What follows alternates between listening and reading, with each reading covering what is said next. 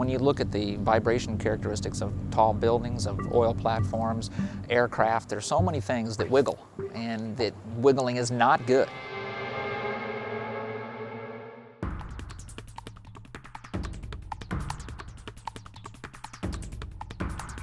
It's a paradigm shift, it's a slight shift in the way you think.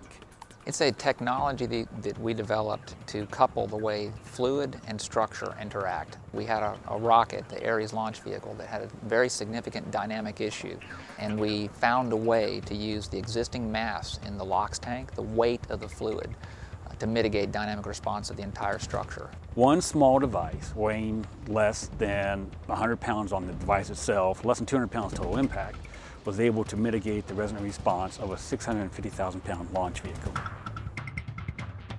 By controlling the way that secondary device controls that fluid, we can control the primary system.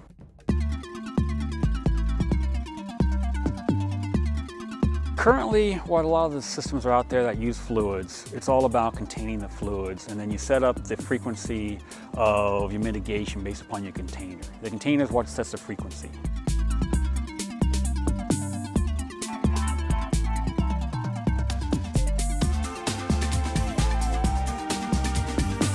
This is different. Your frequency here is set by the secondary device.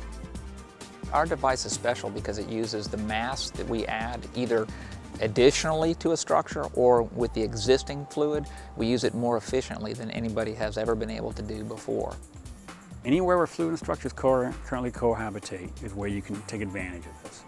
Buildings is one place where you've got fluids already in situ inside the building.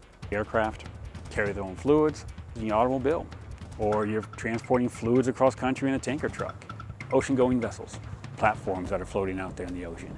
The question is, can you access the fluid that's surrounding you? Not only can you use this technology for existing structures that have problems, but if you employ it from the beginning in the design phase, you can change the attributes of design completely. This is a game changer. We're going to change the way things are designed.